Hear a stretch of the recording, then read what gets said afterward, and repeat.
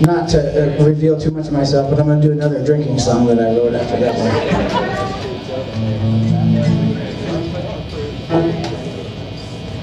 It's actually about a brand, I'm going to step in here, called Powers Whiskey. And over the COVID times, I started buying it. Yes.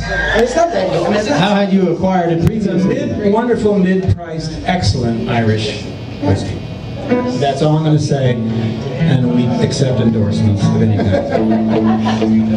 You know what we're actually working on is like we wouldn't mind getting an endorsement from Motorbox, boxed wine. That would be pretty solid.